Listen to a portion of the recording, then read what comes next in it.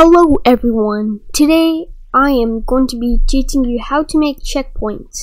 So for this checkpoint system, it's not going to be like the Roblox checkpoint thing here, like this checkpoint thing, but we're going to make it towards if you go on a checkpoint and you accidentally complete a stage in the wrong direction, and like you're right here and the start was here and you accidentally went like this and then gone here, normally that the Roblox version of the checkpoint will just automatically think that this is the correct checkpoint, so it will update the checkpoint to here, and that's not what we want. In this case, we're going to make it towards, even if you go the wrong direction, it won't count as the checkpoint. And yeah, so as you can see, I have labeled my checkpoints. So here's where we're going to spawn, and I've named that checkpoint 1, and the next checkpoint we're going to name it checkpoint 2, and then the next one we're going to name it checkpoint 3, and it goes on and on. So yeah, so now we gotta insert a folder or model. I want to do a folder, and we can name this checkpoint or checkpoints, and then we're going to insert all of our checkpoints in here. Okay, so now that's pretty much all we need for this area. So yeah, so let's now insert a script into script service, and let's first start by making a leaderboard. So we can do game.players.player connect function, which is when the player joins the game, then we can insert a leaderboard and set them up, or let's call this leader stats. And then we do instance.new, let's do a folder, and then we put that in player, and yeah, and then we name it exactly like this. So yeah, of course we name it exactly like this, otherwise it's not gonna work for those beginners who don't know about this. But yeah, anyways, now we have our leader stats. We can add in some stuff like, okay, let's see, so we want to add checkpoints, so we can add an int. Let's call this checkpoints equals, or checkpoint equals instance.new, and let's make an int value, and this is pretty much an integer value. Any number you put in here must be an integer. So what am I doing? Anyways, okay, so we can name this checkpoint checkpoint.name equals checkpoint. Or we can actually, I want to change it. Let's call it a stage. So yeah, so we're gonna call it stage. Okay, so yeah, so let's do player.character added connect function. Okay, so let's name this character. So this is when the character response. When I want to do something real quick. Okay, yeah, that's just to make sure we don't have the force field when we respawn. So yeah, this is when the character spawns or respawns. So yeah, then we want to make them teleport to the checkpoint. So we're going to add a wait here, otherwise it's not going to teleport him.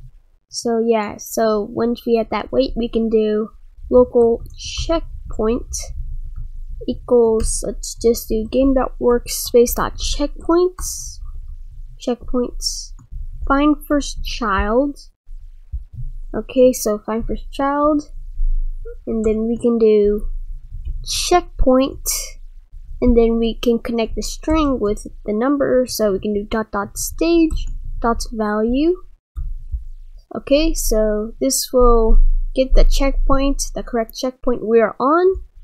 And then we are going to move our character, so we can do character move to, and then we can do checkpoint, so we can do checkpoint dot position.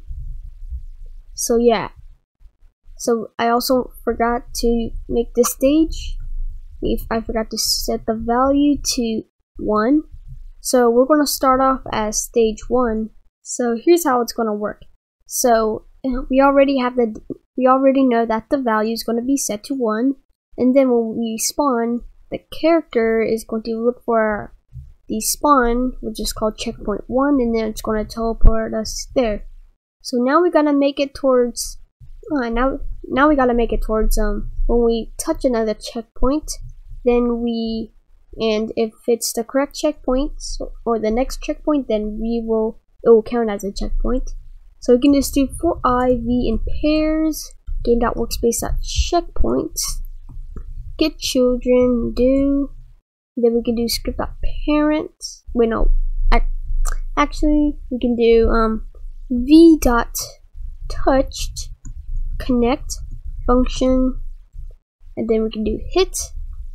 So first we want to make sure it's a player, so we can do local player equals game.players get player from character hits.parent, and we can do if player then.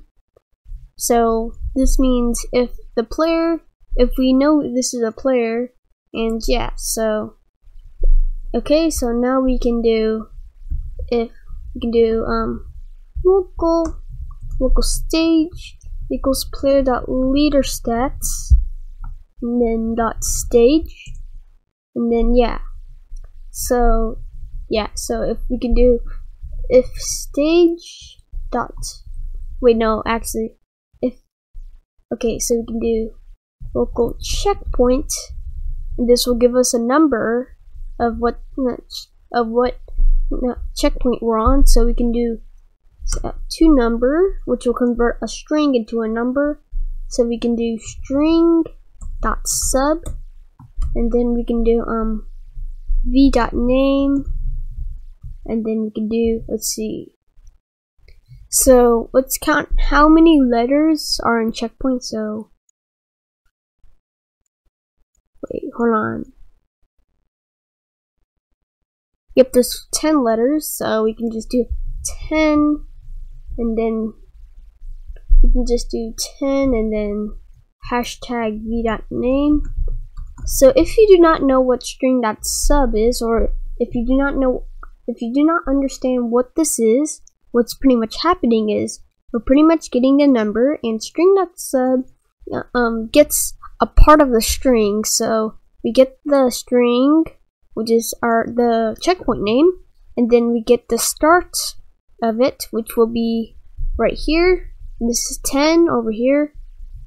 So yeah, and then we can get the number of letters. So if we do hashtag to a string, then it'll convert it into how many letters are in the string, and yeah.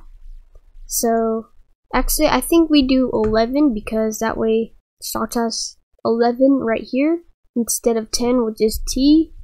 So yeah, so we can do, and we put in a to number to make sure it's a number. So we can do if checkpoint is greater than stage, then so this makes sure if the number of the checkpoint is greater than the previous one, then we just do stage.value equals checkpoint, and I forgot to put in dot value.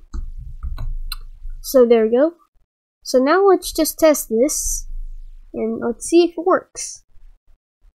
Okay, it's loading. Okay, there we go. So we have our stage right here. That works. So okay, so if we just if we just do this, yep, and now we're on stage 2, as you can see.